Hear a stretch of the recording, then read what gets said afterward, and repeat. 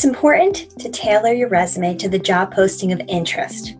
When you're in the active job search, you want to avoid using the same resume for each and every job posting that you express interest in. We're going to talk today about the steps that you can follow to help you customize your resume.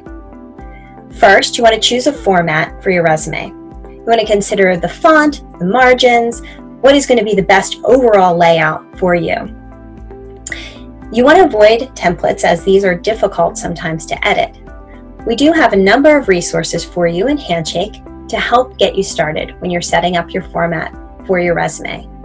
It's really important that you consider the organization of your resume, as resumes are read extremely quickly, often can be just seconds. So you really want to make the best impression with your materials as possible and highlight the fit between your skills and experience and what the job posting is saying that they are their preferred qualifications.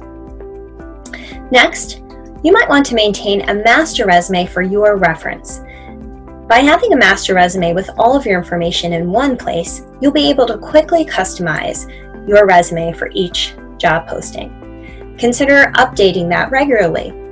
This information will not go out to employers as this master resume is for your reference only. Also, you want to identify the key information from a job posting of interest to you.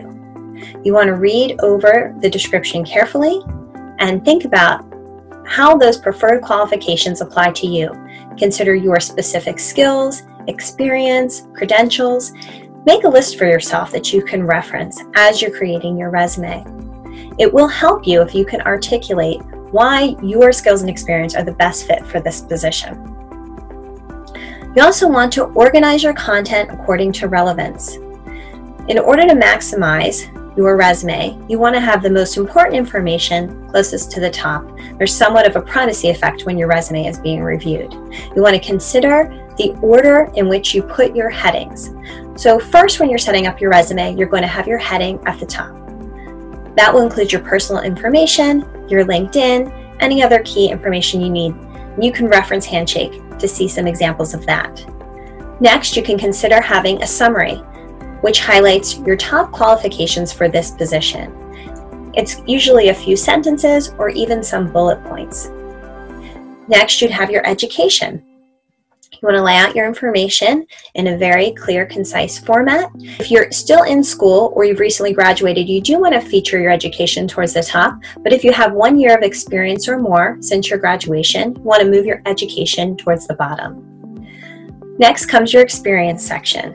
You want to highlight the experiences that are most relevant to this position and use your headings to do so. Within each heading, your information is going to be listed in reverse chronological order. But the creation of headings can help you to group information that you want to highlight or that you want to showcase together. You can consider headings such as related experience and then additional experience. Perhaps you want to group information together under the topic that it would be related to, such as research experience or project experience. So consider what headings are going to be best for you and feature the headings in order that highlight what is most important for this position. Once you create your bullets explaining each of those experiences, the bullet points can also be ordered in terms of relevance. Each bullet point should start with a strong verb that helps to detail what it is that you accomplished. You want to make sure that you use present tense verb if it's still an experience you're currently doing, or a past tense verb if it's an experience that has been completed. You also want to make sure that you are going to quantify and describe your accomplishments for each experience. You want to be able to use the keywords that are important in your industry, important for this position. You want to use rich language to be able to articulate the information that you're presenting. Be descriptive. Use data whenever possible. So numbers, percentages, that kind of information is going to help to show the scope and the impact of your work for a position. Remember also that you can even include volunteer experiences, unpaid internships in your experience section. So think along the lines of relevance when you are crafting your headings. Lastly, you want to carefully proofread your work. You want to look over your information in terms of being consistent with your font, with your formatting. You also want to check for any grammatical errors, and you want to make sure things are laid out properly.